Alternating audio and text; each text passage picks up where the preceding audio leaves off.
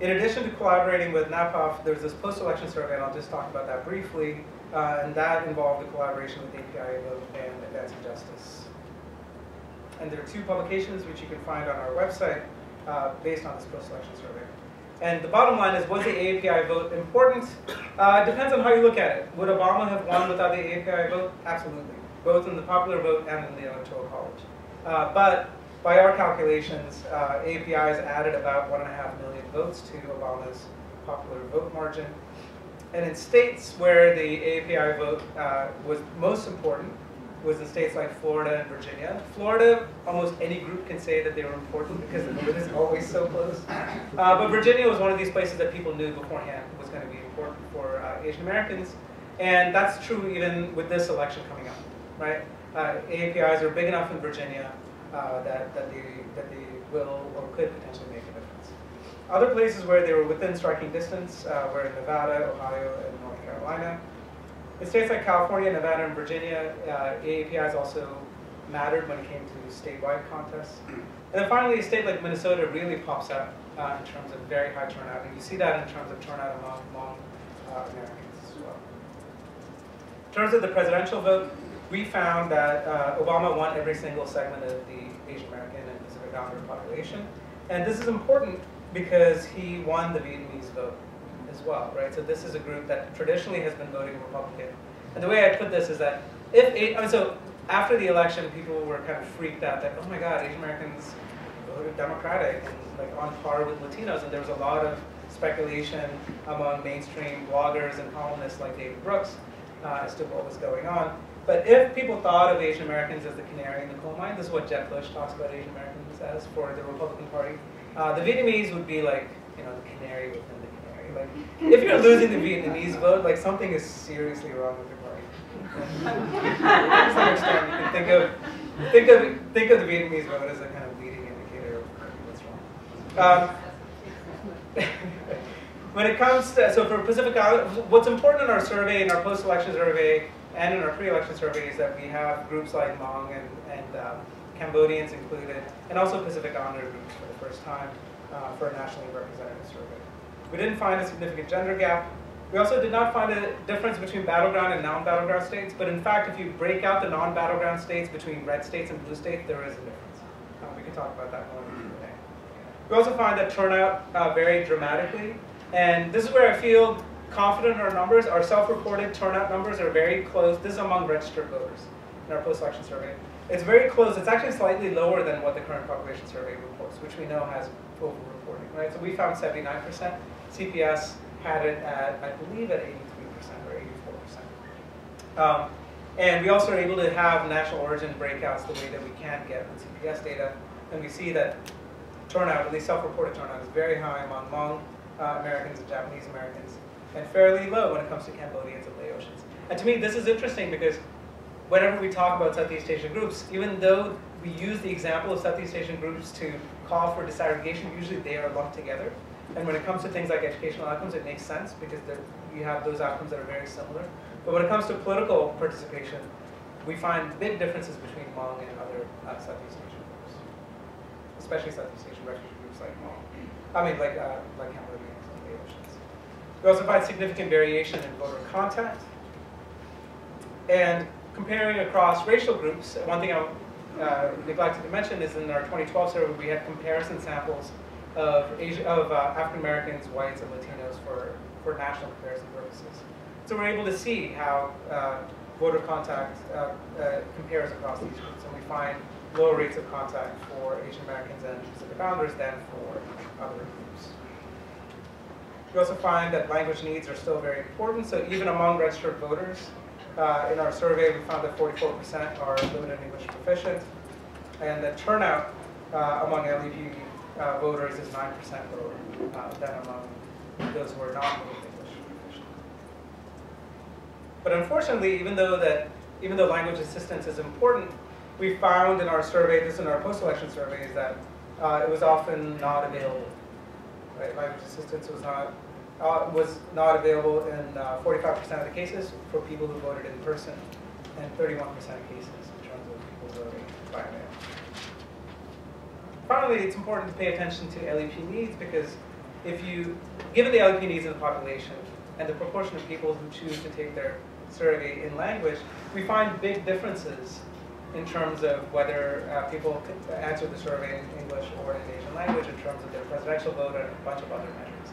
The reason why this is important is that if you looked at the national election pool results that widely got attention, that 73% of Asian Americans voted for Obama, that's very close to what we find, right? It's within the margin of error for what we find in terms of our English language respondents. But in our Asian language respondents, we actually find lower support for Obama. So we think it's important, we encourage you all to be critical consumers of survey data. It's great that Asian Americans get attention, but if Asian Americans are going to be surveyed, it's better if they get surveyed with language support than without language support, because potentially there are biases in the outcomes that are reported.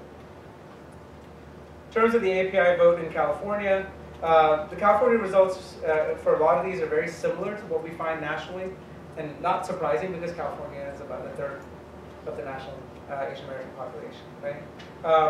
And here are some comparisons to other states. So even though we think of ourselves as very blue, Asian Americans in California are less blue than Asian Americans in New York, and New Jersey, and the Midwest. But there's always the South. We're more blue than Asian Americans in the South. In terms of turnout, again, the numbers are pretty comparable. What's interesting is that the turnout figures, especially among limited English proficient, were higher in New York and also in the Midwest. So again, I'm just showing you the California versus the national picture.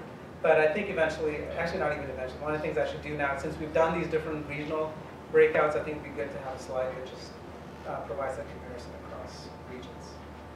I'll just say a brief word about some important policy questions that we had in our pre-election survey. We got a lot of news coverage, which was important, again, because there wasn't, you have surveys now, even by mainstream pollsters, that have Latino breakouts pretty regularly now, but you don't find that among Asian Americans. And so we filled an important void again in 2012. And we had more language coverage and more groups covered in 2012 than we had in 2008. So important findings. One, we see a big jump, and Teika will talk about this a little bit more, in terms of support for a pathway to citizenship between 2008 and 2012. And we can speculate in the Q&A in terms of why this is the case. There's probably a mix of factors at play. We believe that partisanship likely plays a role here as well. In addition to pathway to citizenship, we were able to help inform the immigration reform debate by showing that yes, visa backlogs is also a significant concern for Asian Americans, with findings that are similar for Latinos, right?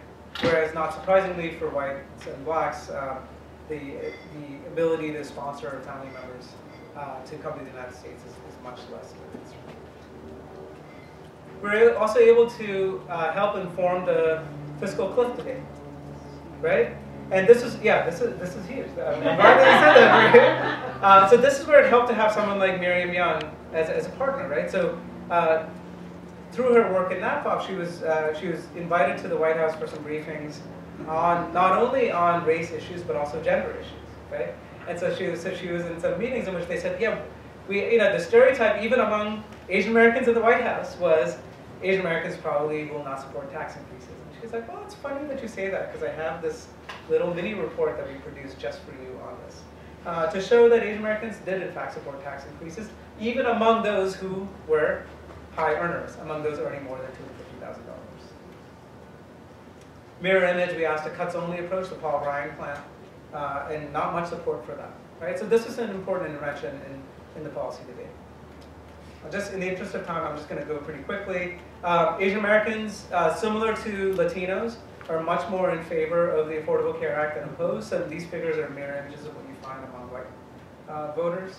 But another important part of what we found is that big chunks of the Asian American population did not know, what they thought about the Affordable Care Act. And we think of this as suggestive evidence that, these might be groups that you might want to reach out to.